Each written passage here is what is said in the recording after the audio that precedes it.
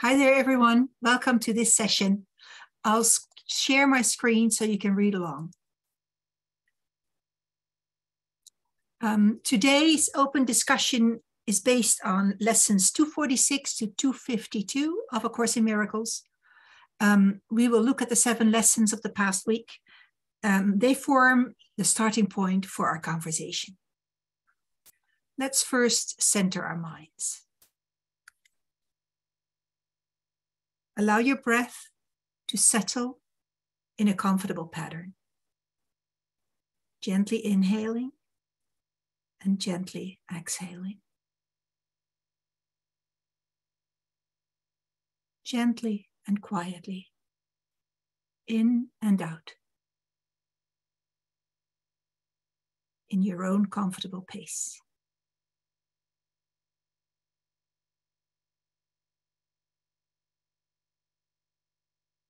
Whenever a stray thought enters your mind, do not pay attention to it, but allow it to move past. Just watch it move away, like you would watch a cloud in the sky move past without clinging to it.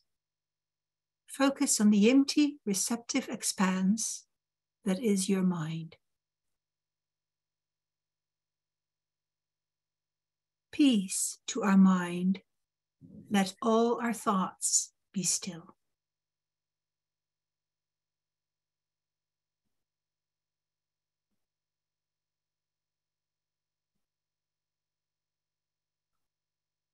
Now let's focus on our presence together here in this space.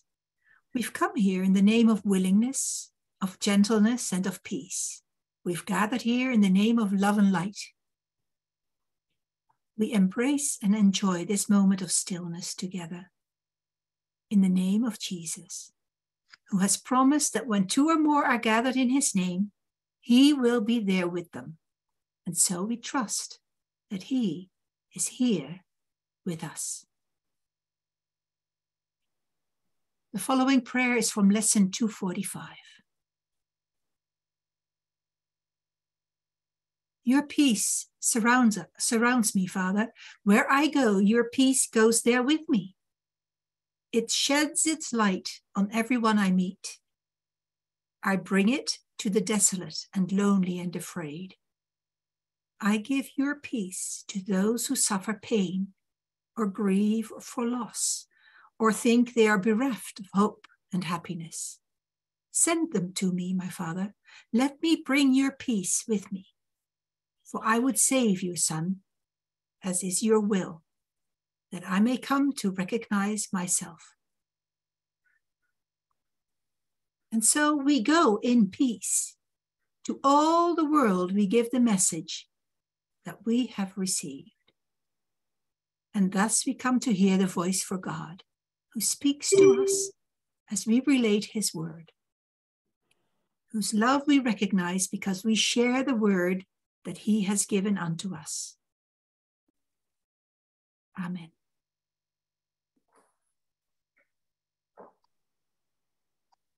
All right, everyone. Is there anything that anyone would like to share ahead of time before we look at the lessons? Or is there one lesson in particular that you... Oh, okay, go ahead, Keith. I have a question. Go ahead. As the newbie, I was wondering if I could get a historical, how the group started, when it started. Have you all been here from the start? Some of us have, but not all. It sort of shifts over time. Does anyone want to elaborate a bit on it? We started in January. Oh, okay. And the first session, Tam Morgan, the president of the foundation, was present, and she sort of introduced it for all of us. And then the next session, we did the first 14 lessons. Well, they formed a starting point. I don't think we covered them all. And since then, we've been doing 7 lessons each week. Sometimes there'll be like 3 or 4 people. Sometimes there'll be 8 or 10. It differs. Okay. But I think that of the people who are here now, Peter, Ardith, and myself, we've been here from the beginning, right? Yeah. I think. Yep. I think I came in like April or May. Oh, okay. Derek invited me. Oh, that's true. Yeah. And Derek and Manu have been here from the start, but Manu is absent now because of his holidays, but he's actually been here almost all times.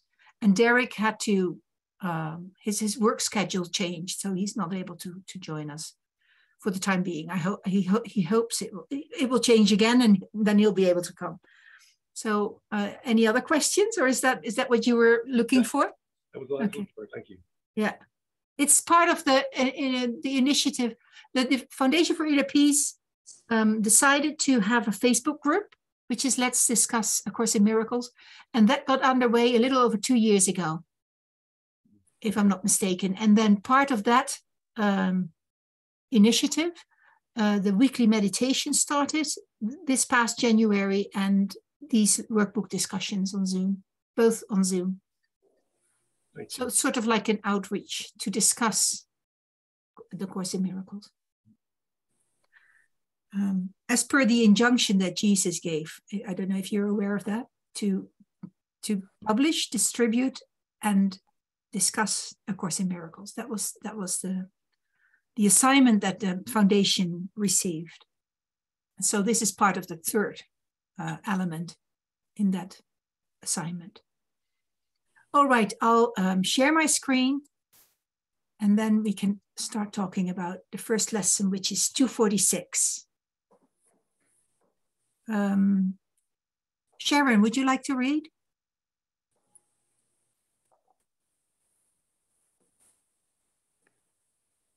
Okay, lesson 246.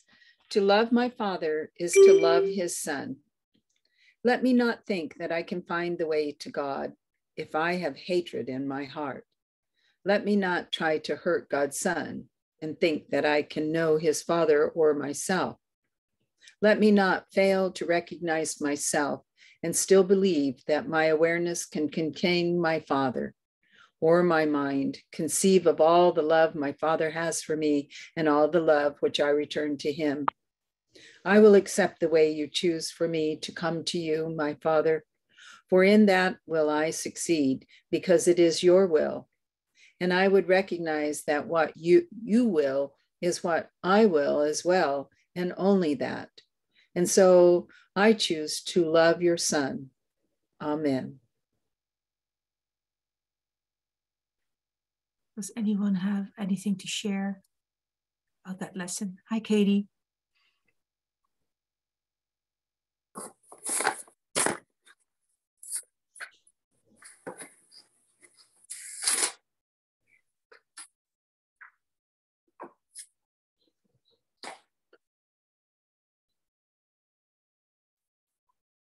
Yeah. The first line, if I have hatred in my heart, I suppose hatred stands for many, many types of emotions or feelings or intentions that we could have that block the way to God. In the second paragraph, I will accept the way you choose for me to come to you, my Father. Mm-hmm. For in that will I succeed, because it is your will. For me, I just seemed like I don't really get a lot of guidance. So I just, I have to assume that the way things are going is what God's intention is. What makes you doubt that? Well, just because I really don't get clear guidance when I have to make a decision, and I try to get guidance from the Holy Spirit. It just seems to be the decision's up to me, and I try to choose what I think is right. Mm-hmm. Years ago, I used to look for omens, and they did seem to occur periodically, like a bird appearing suddenly, or something good happening after I make a decision that had no relationship to it. But I sort of got away from that even, and just I practice the course, but I just don't get I don't hear a voice that gives me guidance. So I just have to assume that the path I'm on is the right path, and have trust. I have to have trust in that. Keith? I feel exactly the same way, Andrew. But then I ask you, and I ask myself the same question. If there's a right mind or wrong mind, which mind just told you that you do not get guidance?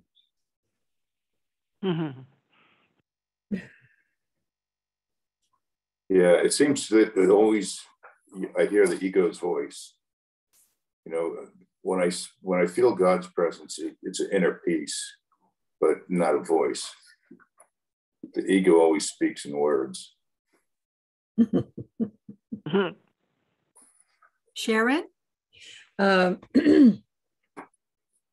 I don't ever hear a voice, but I definitely feel like I get pictures, you know, like that situation I think I talked about when my husband was snoring so bad and he wasn't willing to do any of the things or use any of the devices. There was a thing with your nose. There was different things that you could try. And he was like, no, I can't do that. And I really felt, well, I think I told you guys that. And I went inside and asked, what can I do? How can I see this differently? And I immediately saw little fairy lights all over the inside of our Airstream trailer. And it was like, oh, go there when he's snoring. And it was like such a clear answer, but there was no voice that told me anything. But I just felt like that's it. That's the answer. And I did it, and I only had to do it like twice, and he stopped snoring. I know. So it's not, for me, it's not a voice, but I do get direction when I ask. Ardith, do you want to share? Oh, yeah, sorry. Yeah. I was just thinking that Helen didn't hear a direct voice, if I'm correct in that. You're correct.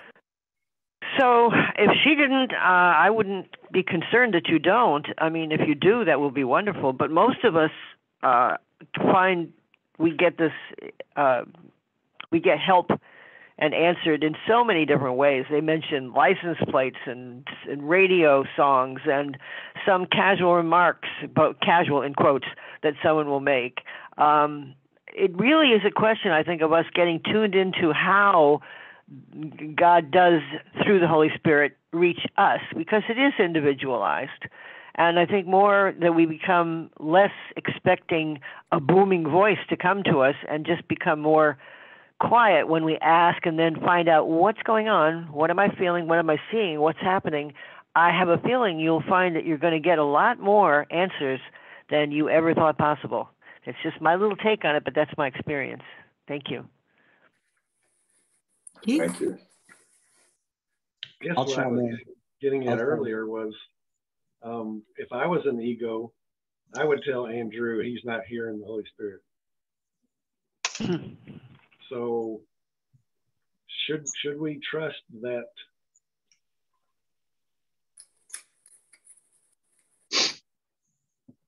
Well, I suppose it's not a crime to doubt, to not be sure. It's not a sin, and it's and double checking is always good. Yeah. So and sometimes the ego can be really sweet, so it sort of trips you up. So I fully understand the question. I fully understand it. The way that I don't hear a voice either. What I do, I engage in intuitive writing every morning, and I just sit at my keyboard and I wait till I get a message or usually I get an understanding. And I find words for that understanding. But it needs a specific question. It's rare are the cases that I will just get an understanding without a question. So I have to ask a question, and the question has to start with a W word, like what, or with the H, how, but not with the verbs like yes or no. It will have to be an open question, but very specific. Or sometimes I will describe a situation, and I will just, I'll write my question in cursive, in italics, and I will just end the description of the situation, and I'll end with help, or I end with please give your insights if you think that will be helpful at this time. And then I sit quietly and I just wait. And at first it's like I feel like I'm jumping into a deep pool because I have no clue what's going to come. And then all of a sudden I get some inkling and I start typing. And then I'm off. I'm just going, sometimes it's a paragraph, sometimes it's just 2 lines. And then usually I have a question because of that. And then before I know it, I have a whole page. So it's sort of like a dialogue. But it's not a voice. So it's not, even though it's a clear understanding. And sometimes I read back what I've written and I get a clear indication that's the wrong word. I don't hear a voice, but I hear like, find another word because that's not the right word. And then I have to change it, and it feels right when I change it, or it still doesn't feel right, and I have to keep looking. Go ahead, Peter, and then Ardith again. So I have heard a voice twice in my life. Twice, it was very clear. It was unexpected and unasked for. It just came through, and it was words. But other than that, and I've been seeking that ever since, but other than that, that's the exception, not the rule. And for me, it's often in the form of like an intuitive feeling. And that is like when I'm faced with a challenge, the very, very first feeling that I get about that challenge turns out to be positive, reassuring, whatever. And that's I feel like that's the Holy Spirit conveying to me, it's going to be okay. You don't have to worry. The problem is I kind of ignore that, and then I start thinking, and that's the ego. And I start thinking about what could go wrong, how it's already gone wrong, how screwed I am in this situation, and I lose that feeling of peace. So it's that there's the initial hit, and then if I can remember that and stick with that, I'm fine. And and keep my ego out of it. Other than that, for a long time I have been agonizing over why is God not talking to me? Why am I not getting specific direction on this? And the only thing I can say now is it's probably because I'm more on the right track than the wrong track in general. And the other thing is, I don't think God, the Holy Spirit, will infringe on my free will, which includes the free will to make mistakes so I can learn from those mistakes, and the last thing I'll say is I think God thinks I'm a lot more capable than I do. And so learning to trust myself, to trust my, my judgment, my instincts, whatever. So I think it's all of that. I have often wanted God to micromanage my life, and I got the distinct feeling God's not interested in that. Thanks. Ardith? Yeah, first of all, I want to say everything that you and Peter said, yay, on all of that. The other thing, I have heard myself occasionally, yes, a voice, but I really recognize it as my own voice, but I can tell by the tone and by the placement of it that it was in direct answer to something. It was in 2 crises, I will say, and another time just general reassurance. But I don't look for that because it seems to come now as I'm trusting more and more. It comes almost automatically. When I do a combination, I guess, of what Johanna said and Peter was talking about. The other thing I'd like to say is that, and I'm not promoting any particular teacher at all, but I would advise to go on to YouTube and place David Hoffmeister's name in there. He has tons and tons and tons of programs, videos about how to hear the Holy Spirit, how to talk to the Holy Spirit, and he will say that he speaks with Jesus. I will let you to discover exactly how that happens. But he's got such an open, moment-to-moment living by the Holy Spirit way that if anybody wanted to get some instructions as to possibly how to do that, or at least some helps, I think he might be a good one to turn to. So anyway, that's my bit. Thank you. Thank you, Ardith. Thank you, Peter. One more thing. Peter and then Keith. Yeah, just very quick. Sometimes I notice I have to listen to the advice I'm giving to other people because that's the message I need to hear. Yeah. That's it. Keith, go ahead. So I need people to disagree with me if they do, because I'm really stuck on this. We mentioned doubt is okay, but I don't foresee the Holy Spirit telling me doubt's okay, or doubt's from me. Doubt is something that I help you with, or that I put in you. So to me, this me not hearing the Holy Spirit is something that ego would tell me, rather than it be a fact.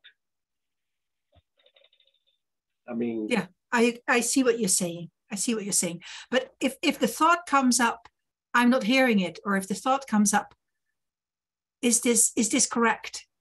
A doubtful thought.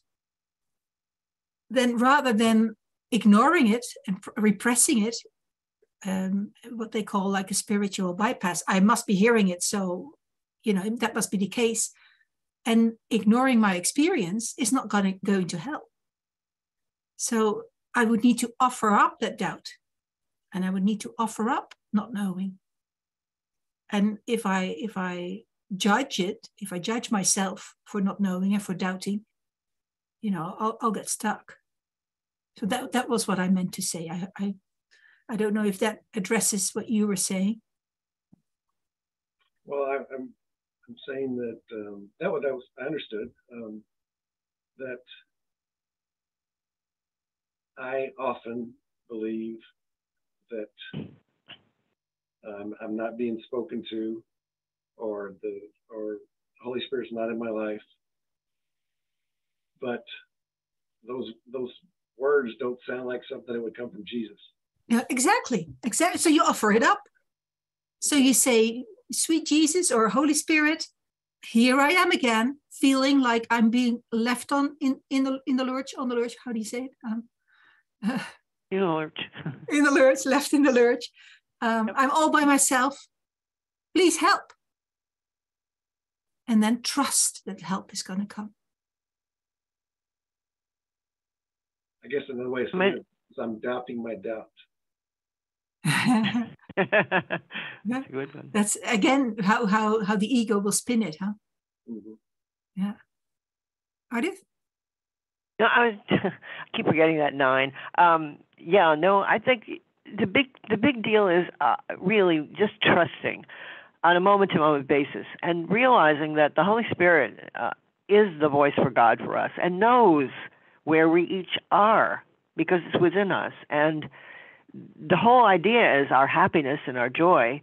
And so anytime that we feel a finger of accusation at us or feel I'm doubting, that's not the Holy Spirit. And in saying, for instance, that the Holy Spirit doesn't approve of our doubt, that's not the question. It's just a fait accompli that it's going to happen. And the whole deal is to just keep going and trust in the course and trust in the Holy Spirit and in our own being to be willing to do this, to remove those blocks to the awareness of love's presence. That's our deal. We don't have to, anything else just gives fuel to the fire for the ego. So just be happy and be trusting, and you'll be carried. You really will. I promise you. My intent was to help Andrew because we were in the same boat. And sometimes I have, I need a decision in life, and I hear something and it seems right, and I go on with my life. I never give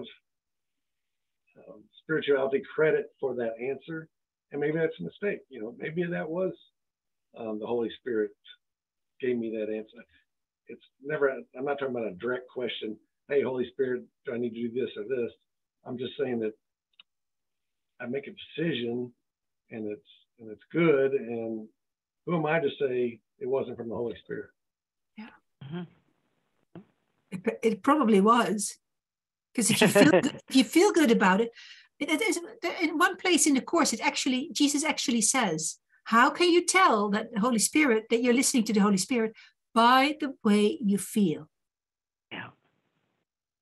And so if a decision, like you were saying, Keith, if you take a decision and it feels good, that's your sign. Yeah. And so the Holy Spirit is speaking to you through that feeling. That's the way of seeing it. I found all your comments very helpful. Thank you. All right. Thank you for asking the question. Peter. Yeah, just one other thing I would say real quick is, this for me is related to this question of God's will versus my will. What am I listening for? I'm listening for God's will. The Course says all true pleasure comes from doing God's will. And as a willful person and as a staunch advocate for ego autonomy, I find this idea of God's will, is a little too much. So I say, what is God's way? Instead of God's will, God's way. And that comes back to what we talked about last week, which was this question that actually comes from conversations with God. What would love do now? Yeah. That's another way of saying, what would God do now? Which is another way of giving me direction in that moment. Okay, I have all these potential choices. I can lash out. I could hide out. I can attack. I can retreat. But what would love do? What would God do? What is God's way in this situation? And then just being willing. And I have to admit, I don't do this. I probably don't even do it as often as I could, but for me, that's kind of a way into this, is to say, what's God's way? What would you have me do? Where would you have me go? What would you have me do? What would you have me say, and to whom? It's just just for that one moment, being willing to ask instead of assuming that I know, and the other is this whole idea of shared interests too. When I see another person, I'm really seeing myself, and the qualification for becoming a teacher of God is that somehow, some way, I was willing to see somebody else's interests as my own. And if heaven, the definition in the Course of heaven is awareness of complete oneness and through unity, if in that moment I see somebody else's interests as my own, I'm joining. This is about joining. And so if I'm truly doing that from this place of really wanting to do that, then I am acting, and I feel, it would seem to me, I'm acting in accordance with God's will. And that would be God's direction in that moment. Thank you. Thank you. That's very, very profound, Peter. Sharon. Okay. I hear people say things and read in the Course too, God's plan or God's will and all that. And I don't think God has a plan. I don't think God has any will other than for us to be joyful. I don't see God as thinking about things and wanting us to do certain things. I just think God is a love that radiates out. And I certainly don't understand how that could be, but that's how I think it is.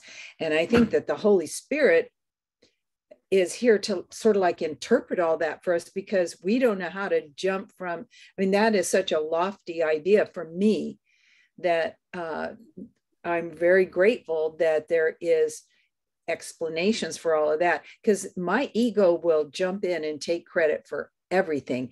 There's been a couple of times in my life that as a kid that I can remember a thought coming into my mind when I was about 8 years old, and my mother called my sister, who was 2 years older than me, and was not a happy child. She was born unhappy. I don't know why, but both my parents were always trying to make her happy. And I remember my mother saying, "Oh, Sandra, come let me show you something in this magazine."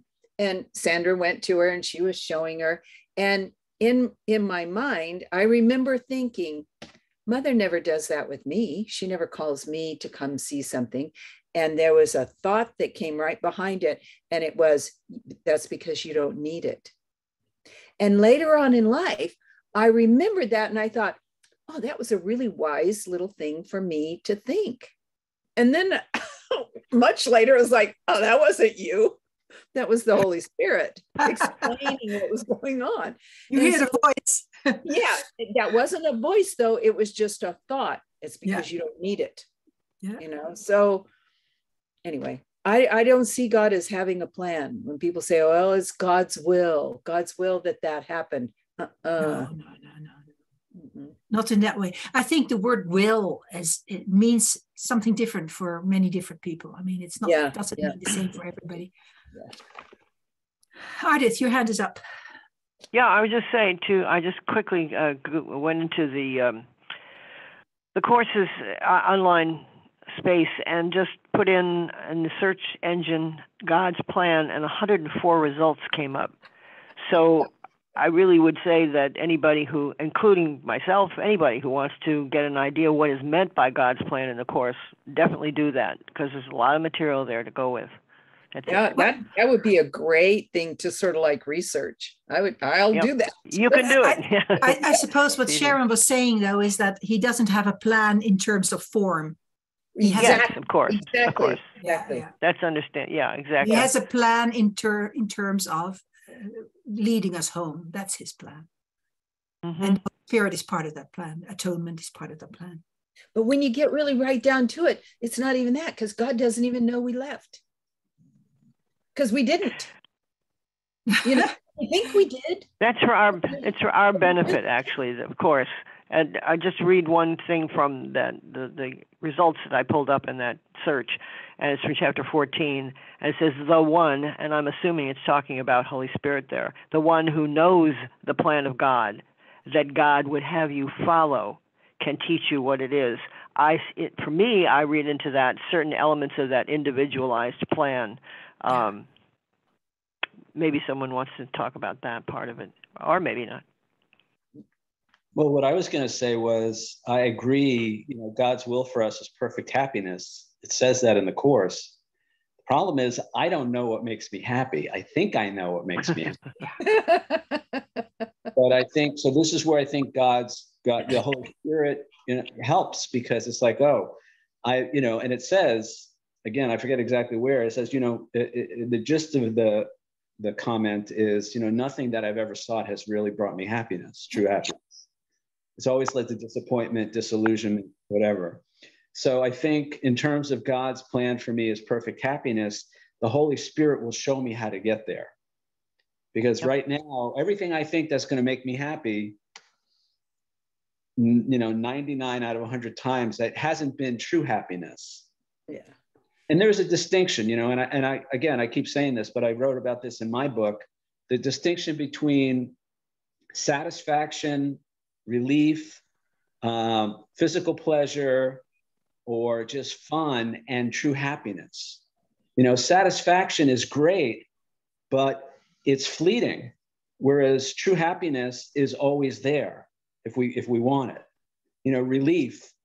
Relief is great. There's nothing wrong with relief, but a lot of people confuse that with happiness. True happiness and relief are two different things. Relief is in the moment, but it's fleeting. Again, as soon as the moment changes, that feeling can go. True happiness is there no matter what's going on. And I think that's why true happiness comes from doing God's will, because God, because God is not fleeting. God's love for us does not change. Remember, we're here to remove the blocks to the awareness of love's presence, and as those blocks are removed, that love is unchangeable, because that's God. So in the moment when I feel relief or satisfaction or physical pleasure, again, there's nothing wrong with any of that, but that's not true happiness. That's not what the Course is talking about. Anyway, I'm getting a little off track, but that's what I got. Thanks. Mm-hmm. No, so good points. Thank you. I'll pull up the lesson again. I will accept the way you choose for me to come to you, my Father. So, for in that will I succeed because it is your will. It is your will, the way I understand it, that I will come to the Father. Mm-hmm. Does anyone want to share about that lesson, or shall we look at the next one?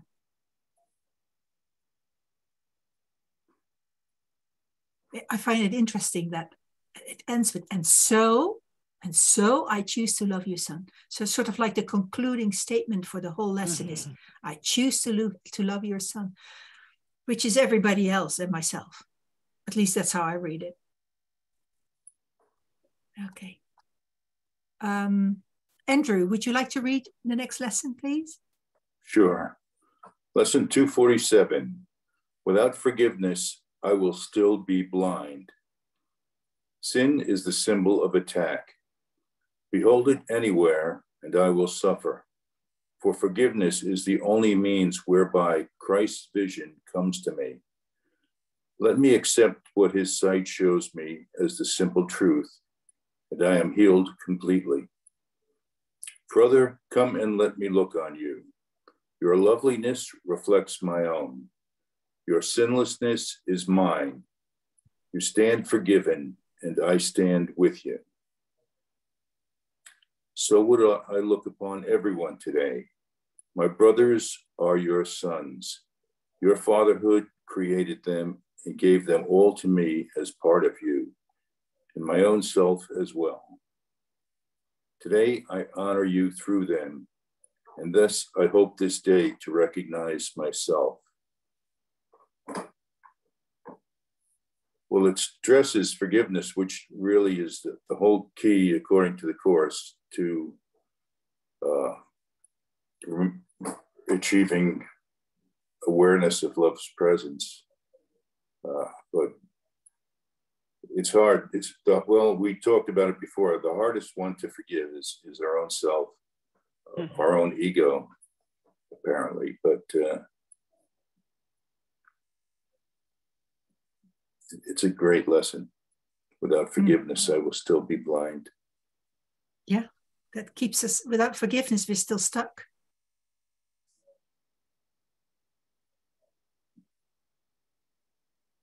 Does anyone like to share anything about that lesson?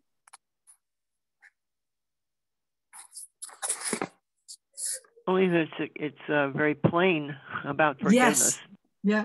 And line 3 particularly, for forgiveness is the only means whereby Christ's vision comes to me. So if we try any other path, good luck to us. Forgiveness is it. Yeah.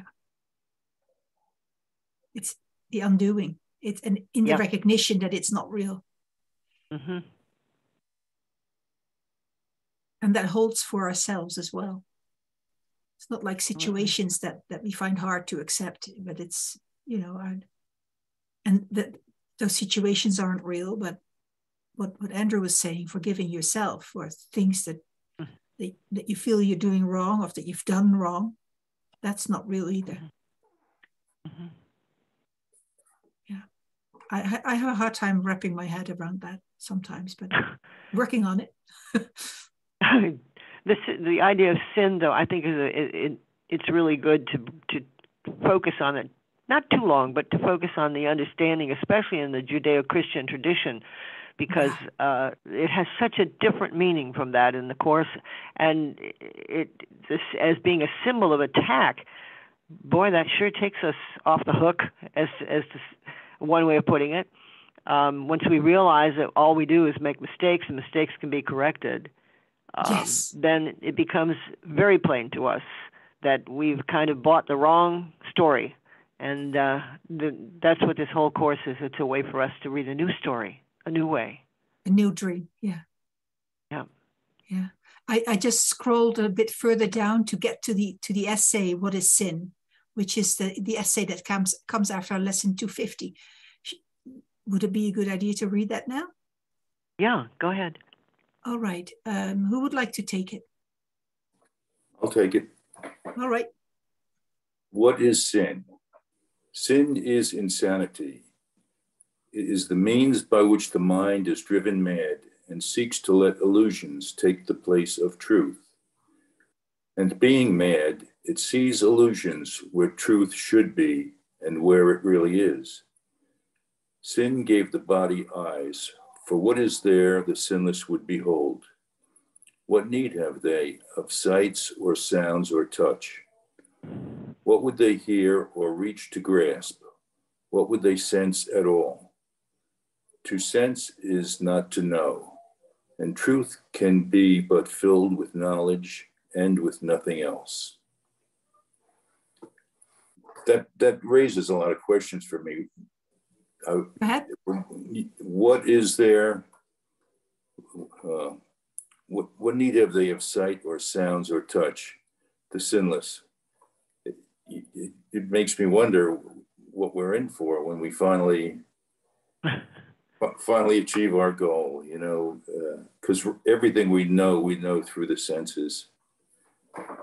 But then we don't have just physical senses. We've got mental senses and we've got spiritual senses. So to me, it's sort of like part of the ladder, right? Yes, well, we wouldn't need sight. We wouldn't need sounds. It's all in the mind. Yeah, that can be a little confusing. Yeah. Anyway, I'll continue. No, you're absolutely right to raise it. Go ahead. The body is the instrument the mind made in its effects to deceive itself. Sorry, efforts. Sorry, that was my... In its efforts to deceive itself. Its purpose is to strive. Yet can the goal of striving change? And now the body serves a different aim for striving. What it seeks for now is chosen by the aim and mind has taken as a replacement for the goal of self-deception. Truth can be its aim as well as lies. The senses then will seek instead for witnesses to what is true. I suppose that paragraph relates to the repurposing that the Holy Spirit does. Mm-hmm. It does answer some of that, doesn't it? Would you like me to read paragraph 3? I'll scroll up a bit. There you go. Sin is the home of all illusions, which but stand for things imagined, issuing from thoughts that are untrue. They are the proof that what has no reality is real. Sin proves God's Son is evil. Timelessness must have an end. Eternal life must die. And God himself has lost the Son he loves, with but corruption to complete himself, his will forever overcome by death, love slain by hate, and peace to be no more. A madman's dreams are frightening, and sin appears indeed to terrify. And yet what sin perceives is but a childish game. The Son of God may play he has become a body to prey to evil and to guilt. But with a little life that ends in death, but all the while his Father shines on him and loves him with an everlasting love, which his pretenses cannot change at all. I try to think of this world as a fantasy.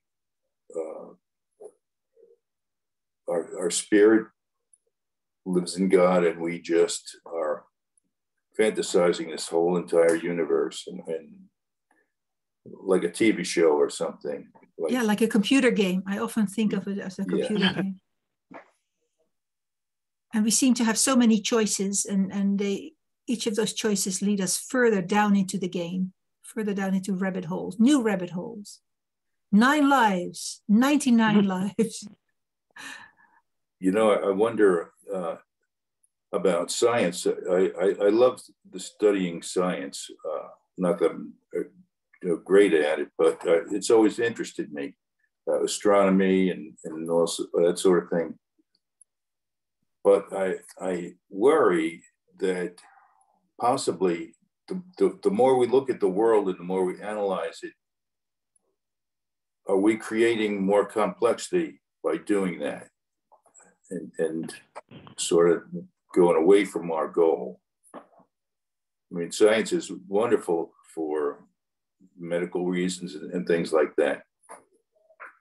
And it's very interesting, but we could be making the world more complex by studying it that closely.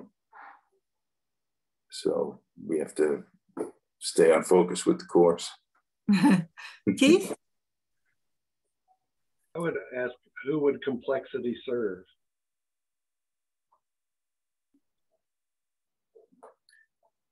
It serves egos, apparently. Yeah, only the ego, I think.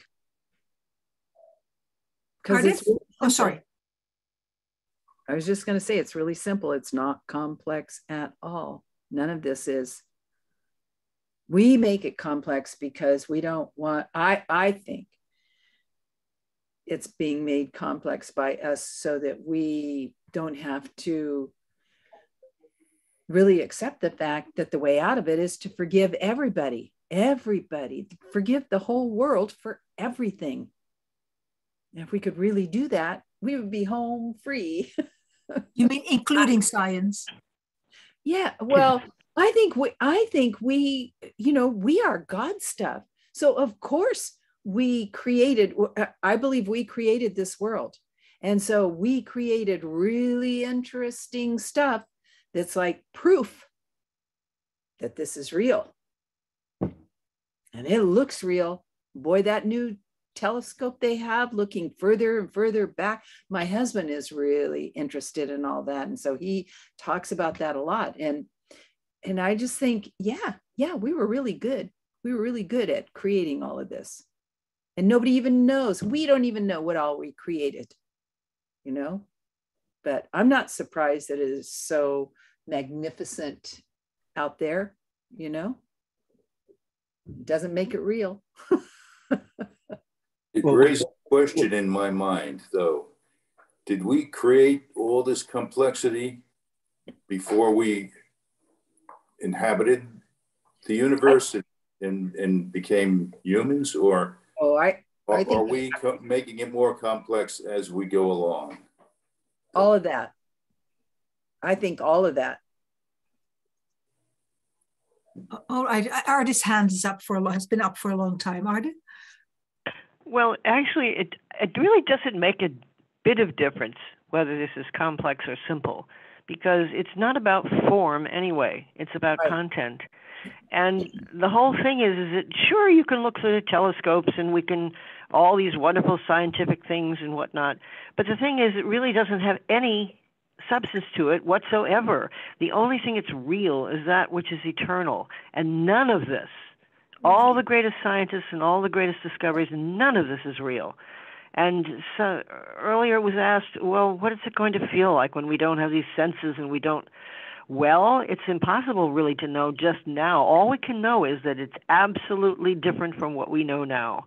And if we want to toy around with science or anything else, that's fine, because we're going to be, our home it's already decided. We're already there. So it doesn't really matter. We can make it as short or as long as we appear to have it be. But it's nice to kind of look around and enjoy what's here and all, as long as we keep it in perspective that what Sharon said is absolutely true. It's all about forgiveness. Anything else doesn't really make any difference, and that takes all these pages of this book to get it to us. But it's worthwhile. It's a worthwhile walk on the journey without distance to the goal. It's never changed. Thank you.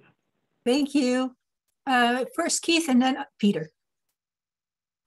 And to Andrew, you know, Ken Wapnick said something to the effect of, The course is not about what you do or don't do. It's just that you don't take it serious. So enjoying science, studying science, you know, no big deal. Just don't make it serious. Thank you. And Peter?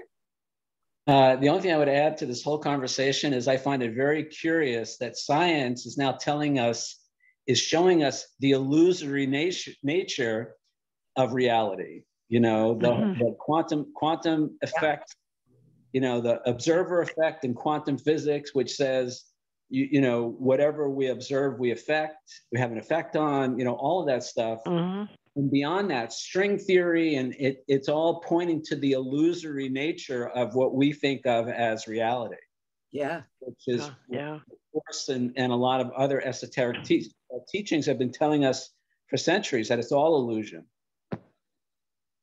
And I like science too. Thanks. No. If I may add to it, what comes to mind is somewhere in the course it says anything that we look on with love is real, because love makes it so. And so if a scientist is devoted and to his research and to his colleagues and to the project with love, with true love, the love in it is real. And so it's another of these things that the ego made that the Holy Spirit can repurpose. It doesn't matter if it's a knife in the kitchen or it's the cutting edge science. They're the same, really. And as long as we're here, we have to offer up something as kindle for the fire. Good way to put it.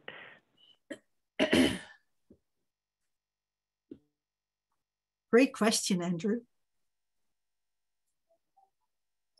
I'll share again, because the last paragraph, Keith, would you read the last paragraph of that essay? Sure will. How long, O Son of God, will you maintain the game of sin? Shall we not put away these sharp-edged children's toys? How soon will you be ready to come home? Perhaps today? There is no sin. Creation is unchanged.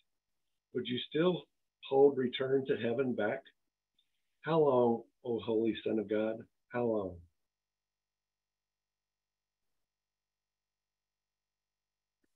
Yeah, Jesus sounds a bit exasperated with us.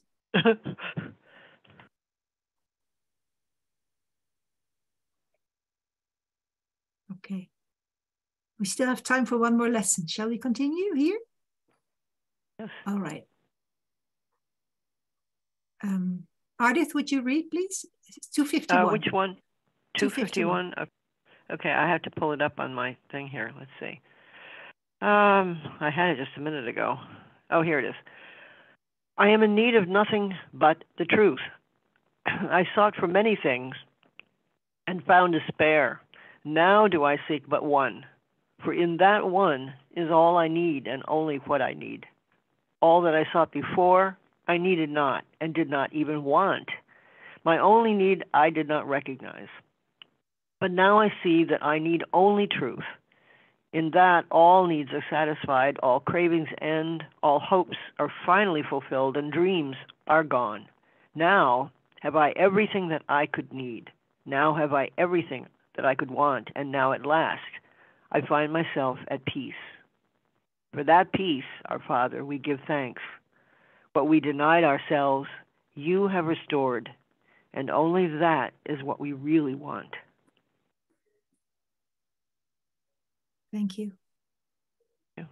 That reminds me of what Peter was saying about the will. Yes. And about being really happy. Yes, definitely.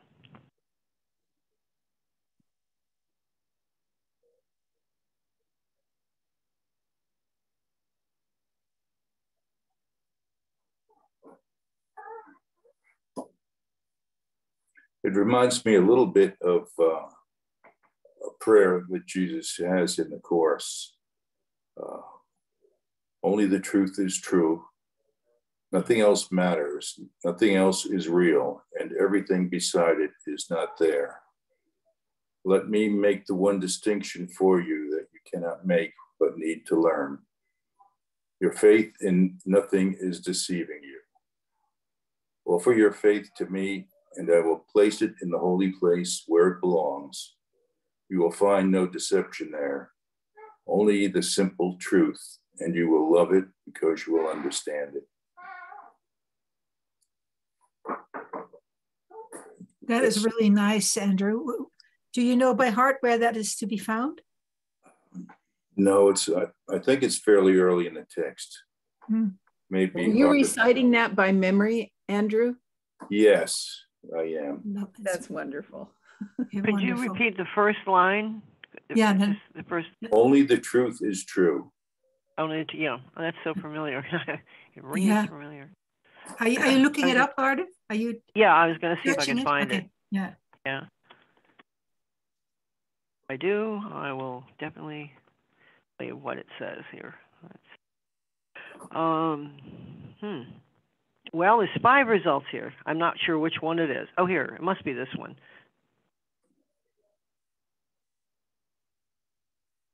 I don't know. They all say the same thing. So I would say go ahead and search for it yourself in that search. It does say in chapter 6 for sure, if the center of the thought system is true, only truth extends from it. And then it says, for instance, in lesson 66, let us try today to realize only the truth is true. And it probably goes on from there. And there are 3 more references to it. But I would say go ahead and put that only the truth is true in your search engine, and you'll get those 5 results.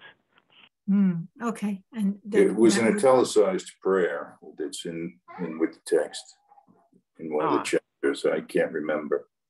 It is the text. You're pretty sure. Yes. Because definitely. that definitely. Okay, then that definitely narrows it down to this one. Let me see if I can. I don't want to take up too much time here. It's quite long, actually. I'll put it in the share screen. I was typing it along with you. Oh, good. Thank you. But all right, we'll leave it at that then. But it's a lovely prayer. I'm going to look it up afterwards. We've almost come to the top of the hour, and I would like to end with a closing prayer from chapter 23, the sixth paragraph in the introduction, and lesson 189. I've glued them together, and you can read along if you want to, because it's in share screen. Nothing around you but is part of you. Look, including science, Andrew. Look on it lovingly and see the light of heaven in it. So will you come to understand all that is given you. In kind forgiveness will the world sparkle and shine, and everything you once thought sinful now will be reinterpreted as part of heaven. How beautiful it is to walk, clean and redeemed and happy, through a world in bitter need of the redemption that your innocence bestows upon it. What can you value more than this? For here is your salvation and your freedom. And it must be complete if you would recognize it. Father, we have called and you have answered us. We will not interfere. Salvation's ways are not our own, for they belong to you. Our hands are open to receive your gifts. We have no thoughts we think apart from you, and cherish no beliefs of what we are or who created us. Yours is the way that we would find and follow. And we ask, but that your will, which is our own as well, be done in us and in the world, that it become a part of heaven now. Amen. Amen. Thank you all for joining, for being here. Thank you. For contributing, Thank and for you. your presence. Lovely. Thank you. Much appreciated. Bye.